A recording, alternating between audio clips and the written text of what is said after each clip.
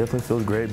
Be out with the guys, competing, leading the team. You know, just being out there, just physically, and you know, just actually getting in there vocally, and you know, just also leading by example. It's my main spot of what I do on the field, and it feels great. You know, I like being out there with the guys, and you know, football was great.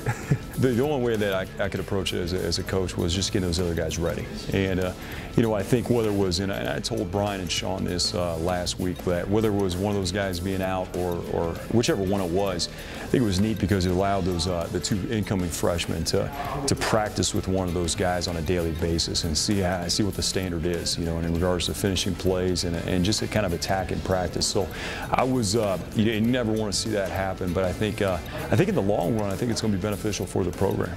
Through my time off the field, I mean, I just felt like I had time to like focus in and you know, just look at myself in the mirror and just see who I want to be. And I hate being off the field, you know, and I got to be there out there with my teammates, and you know, just showing them and telling them how to compete, how to perform, just motivate them any way I can.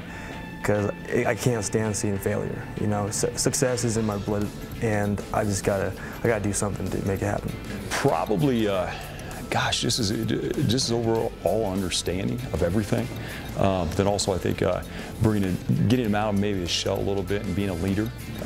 You know, is setting the standard whether it's in the weight room or the practice field, and you know, just understanding what we want to get accomplished. So I think there's a lot of different things. I don't know if there's an area where he stayed the same at, which is great. You know, I really believe in whether it's a run game, pass game. From a leadership perspective, I think he's grown into a leadership role in all those areas.